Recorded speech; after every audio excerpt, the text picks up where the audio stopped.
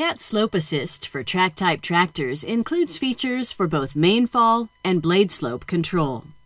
From the basic mode, use the Cycle button to enter the Advanced Mode screen to use recalled slopes. The display cycles through No Recall, Main Fall Recall, Blade Slope Recall, and two different screens with either the main fall or the blade slope values highlighted.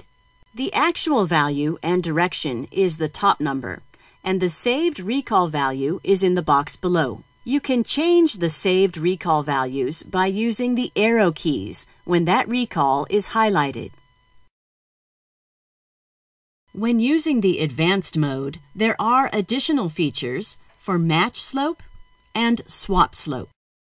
Place the blade on the main fall you want to match and press the Match Slope button. The highlighted main fall recall value now matches the actual main fall. Use the arrow keys to fine-tune the recall value for a specific slope.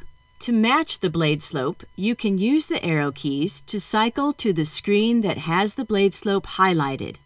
And again, press the Match Slope button and use the arrow keys to fine-tune. Use Swap Slope to reverse the direction of the main fall or blade slope, or both, depending on the application, when you turn around at the end of a pass. When changing both, highlight the main fall recall value and press the Swap Slope button.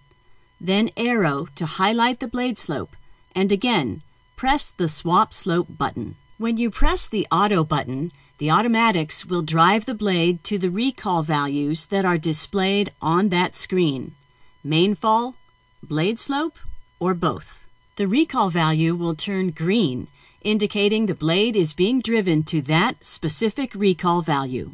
The recall value turns gray when you first move the blade to something other than the recall value. The automatics are then driving the blade to the new position. Use the increment or decrement buttons to gradually change the actual value of the highlighted recall value. They are active in the recall screens and when CAT Slope Assist is in auto. The selected recall value will turn gray. This is useful to consistently change the main fall or blade slope by small increments rather than using the joystick to make larger changes.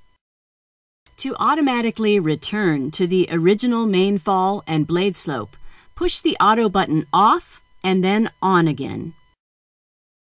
CAT Slope Assist will switch from auto to manual when the transmission is shifted to reverse. Engage auto again when moving forward and the blade is close to the recalled slope. For full operation instructions, read the machine's operation and maintenance manual. You can also visit slopeassist.com.